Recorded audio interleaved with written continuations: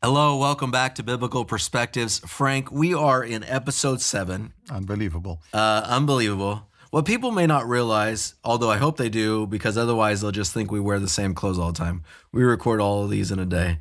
So our minds are full of all these topics and they bleed over into each other. And earlier we already talked about gifts in some way. And we've touched on unity in some way and how those two things are connected. And this lesson, in this episode, I should say, we're going to get deeper into that connection between unity and the gifts that God has put in the church. And I want to read this fable from Aesop that I think is a good little fable. It's called The Belly and the Feet. The belly and the feet were arguing about their importance, and when the feet kept saying that they were so much stronger that they even carried the stomach around, the stomach replied, "But my good friends, if I didn't take in food, you wouldn't be able to carry anything." This idea that both are needed. You can't have the one without the other. Earlier we were talking about in this room, we were talking about the tripods and how expensive tripods are to carry. They're the thing that carries the thing. But if you didn't have the tripod, then could you actually use the thing properly, right? The camera properly. So everything, there's this all around us on earth, in technology, we see the need for coexistence of things, and that's the same in the body of Christ. And the specific purpose for this, the Bible talks about, is the unity. So Frank, let's talk about this. Let's unpack this, how unity and gifts are connected, our oneness in Christ. Maybe start with unity and some of what Paul teaches us in the book of Ephesians on this idea of unity.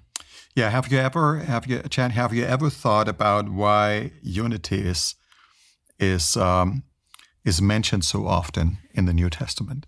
Why unity is something to be sought constantly. I mean, I guess it's because we struggle so much with it. Yes. I think the reason why Paul points out the unity is because diversity is a given. Plurality is a given. We are not, everyone looks after himself. We human beings by nature would not unite. We're individualistic by nature. Yes. So in the Bible, the diversity and the plurality in life and in cultures and in human beings is a given. But the goal is to strive for unity. Now, it is interesting, if we read in chapter 4, Paul in his, I would say, pastoral, tone, but yet uses a strong word. He says, "I, therefore, a prisoner for the Lord, urge you to walk in a manner worthy of the calling to which you have been called." Now, he doesn't say, "I kindly ask." Urge is a stronger word. It's demonstrative. For him, this is significant. For him, this is important. This is not just a maybe. This is not just you ought. He urges the believers. Now, keep in mind what we said.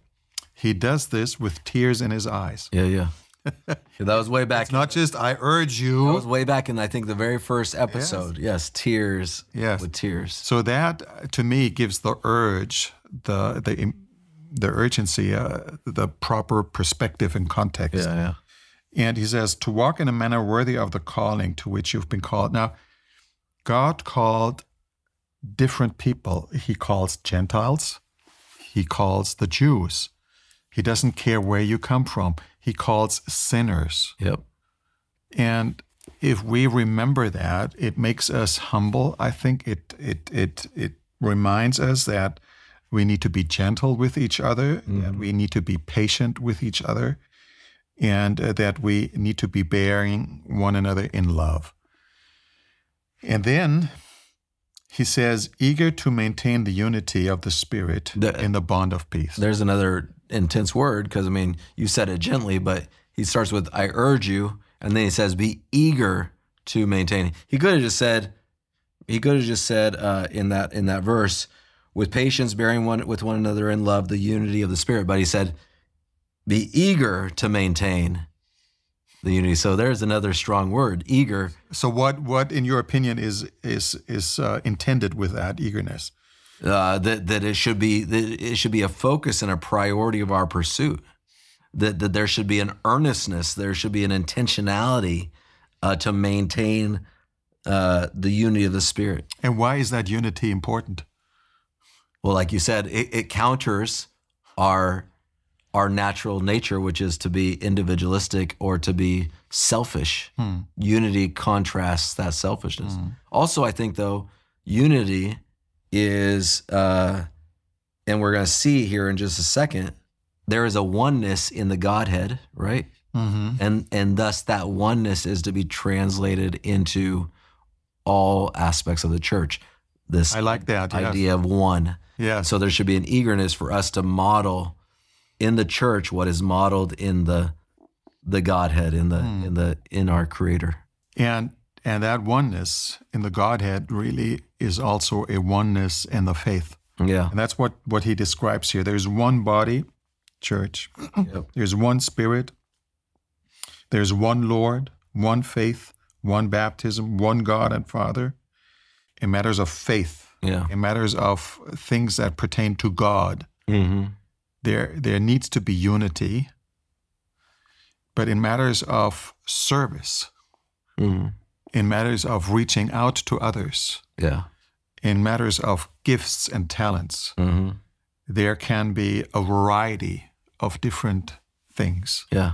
So in faith, baptism, faith, God, there is unity. There is a oneness.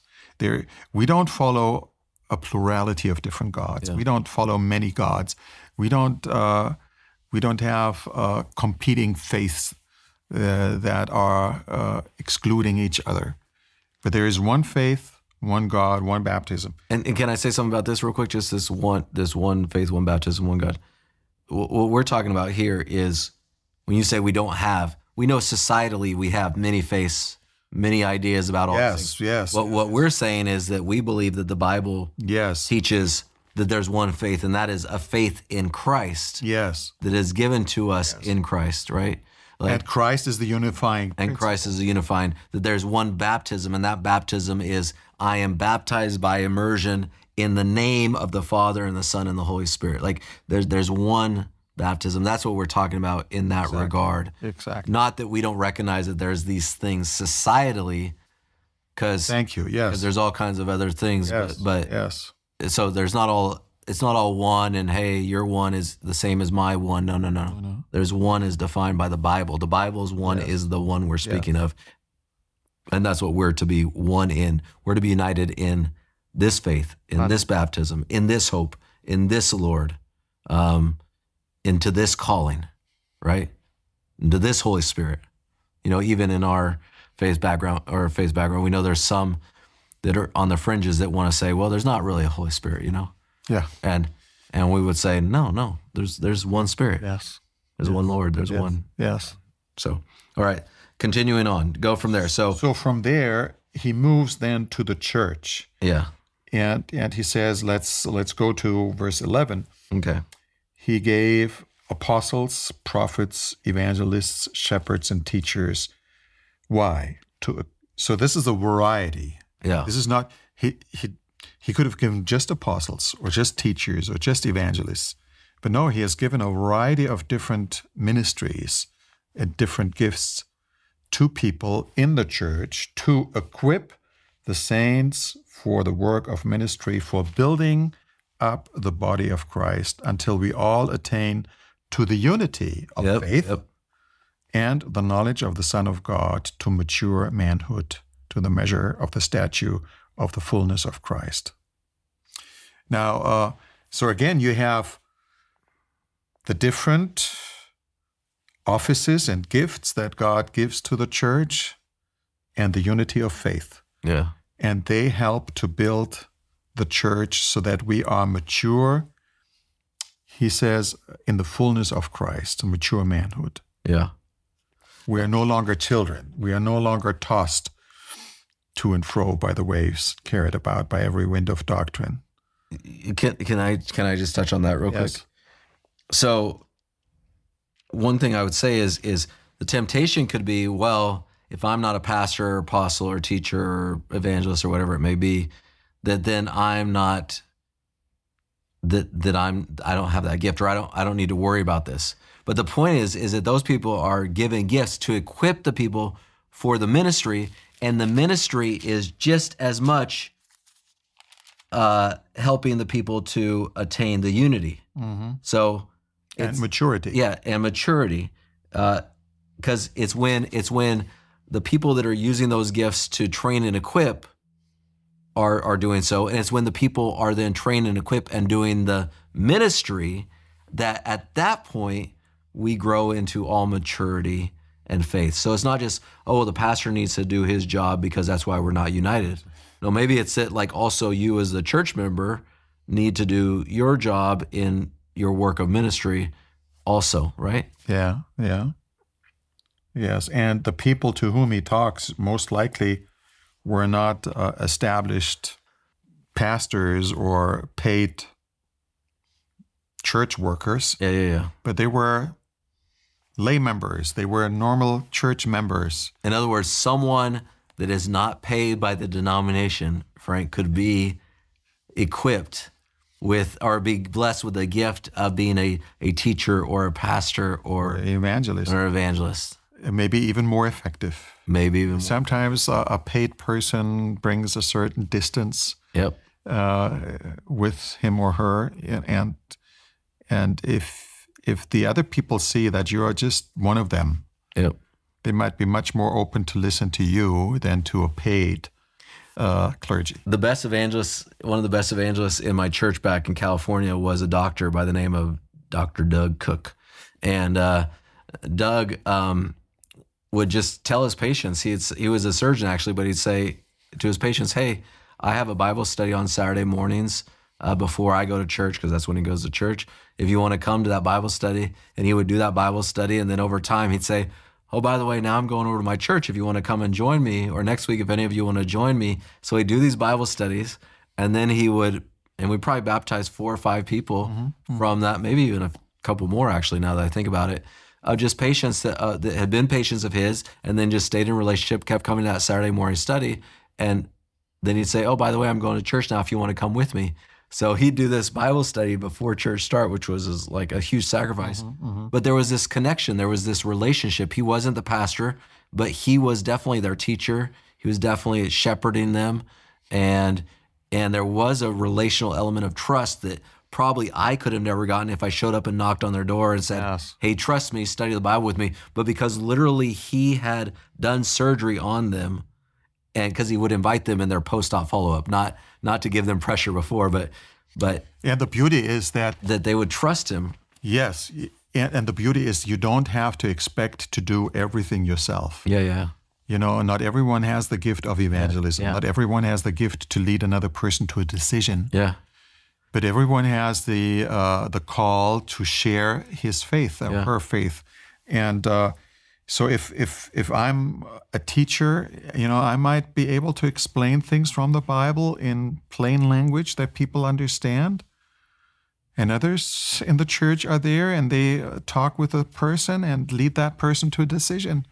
And others encourage a person, or I have the gift of hospitality that Paul mentions in other contexts.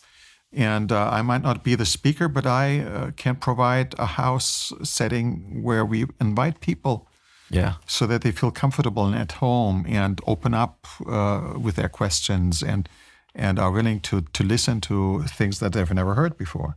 This maturity brings us back to unity, though, in some ways I see, because it says, to the fullness of Christ, so that we may no longer be children tossed to and fro by the waves carried and by every wind of doctrine. In other words, this idea is that when we're united in when we used our gifts and in service and ministry and we've matured in faith, we'll also be united in doctrine. We'll be united in avoiding the deceptions of and the deceitful schemes of Satan. Right? Yes. And I think there needs to be a certain unity in doctrine, in teaching. If that were not the case, everyone can say whatever he pleases. And here you see also that we are called in verse 15 to speak the truth in love. So there is truth, biblically speaking. Yes, truth does exist, and we have to share it, but we have to share it in the right spirit so that we grow up in every way to him who is the head of the church. But the structure of the text almost is like Paul saying, okay, here's where we're one in Christ and the baptism and all these things, but now there's a diversity of gifts, and those gifts are all for the purpose of actually making us one. And then when we operate as one, we're teaching truth, we're united in doctrine. So there's like this relationship that goes back and forth between the two. Do this, so now we're working together. Okay, we grow in maturity. Now we're even more together, because it says again here, from whom the whole body joined and held together by every joint which is equipped, when each part is working properly, makes the body grow so that it builds itself up in love. And there's a combination of that diversity in that, which is the working and building up and equipping. But then there's a combination, which is also the unity, which is the idea, the words of body and joined and held together and growing in love. Yeah.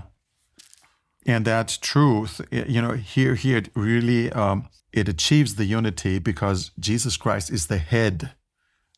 He is called the head of the body.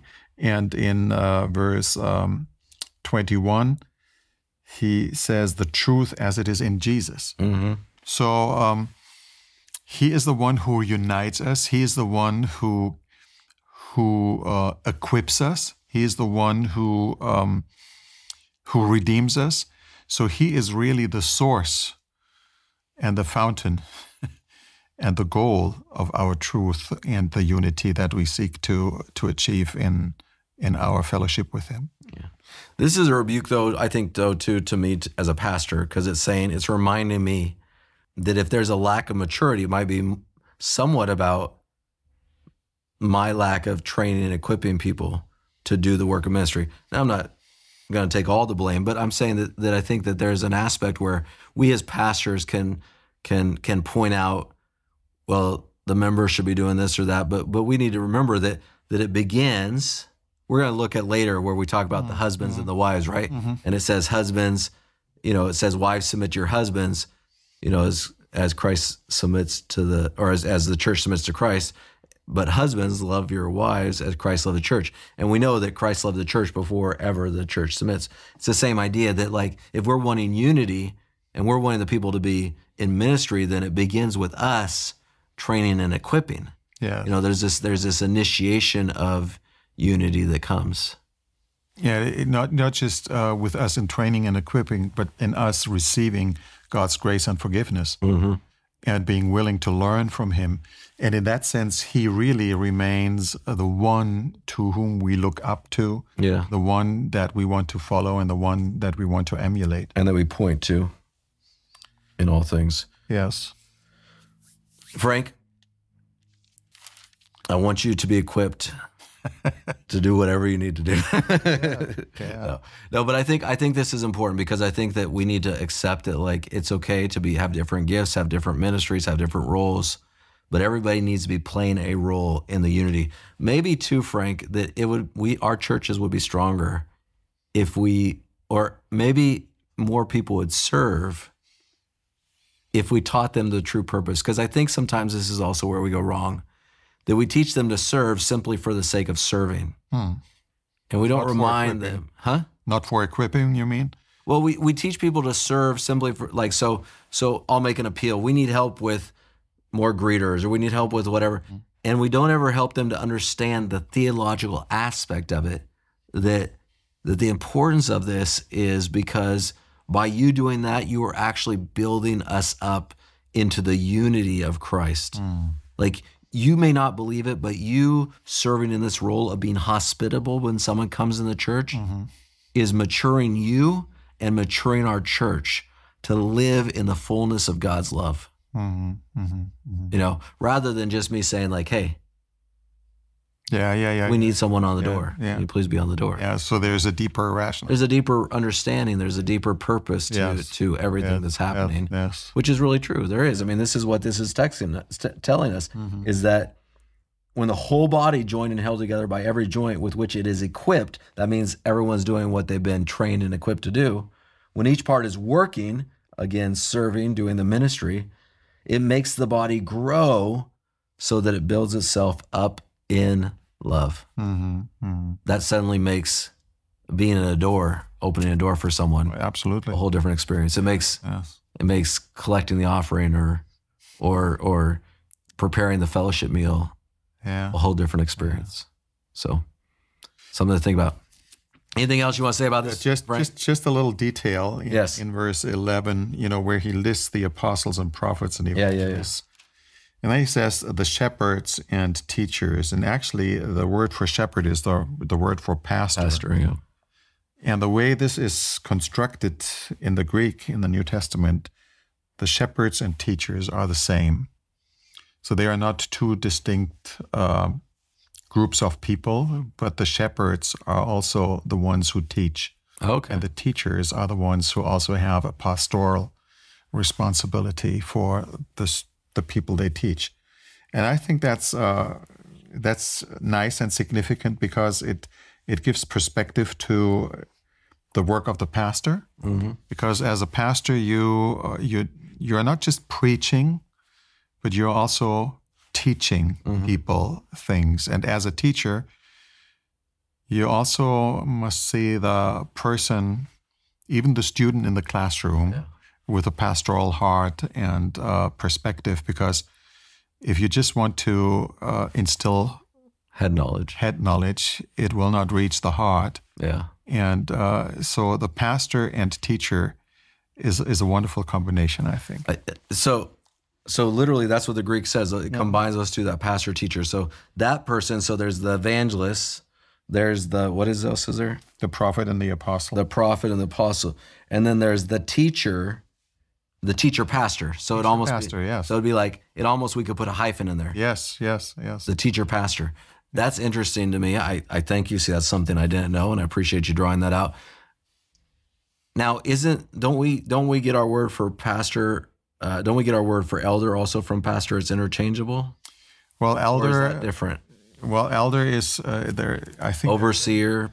Yes, there is a different word, but elders also had a pastoral function in the church. Because when it talks about elders, it said be shepherds of the flock that is amongst you. Sometimes it's used synonymous. And and you have sometimes I know elders that'll be like, oh, I don't visit, I just I like to teach or whatever. But really, you're saying that these things are, the shepherd and teacher seem to go together. That's what he says. Yeah. And that's what Paul says. So let's trust the apostle. I love how you did that. That's what he says. I mean, you can argue with me, but that's how the apostle says it. Anyways, I appreciate that, Frank. That's good stuff. We are done with episode number 7. We're going to be back next week with episode number 8. We hope that you are being blessed in these studies. Please leave your comments below in the comments section for YouTube. Hit the thumbs up if you've been blessed. Subscribe to this channel so you don't miss any videos. By the way, I want to tell you that every Saturday we have new videos also of sermons and music and all kinds of things. And so you can watch those also, and we hope that you will go back and check out some of those things. But we're glad to have you with us each week. May God bless you wherever you may be, and we'll talk to you soon. Bye-bye.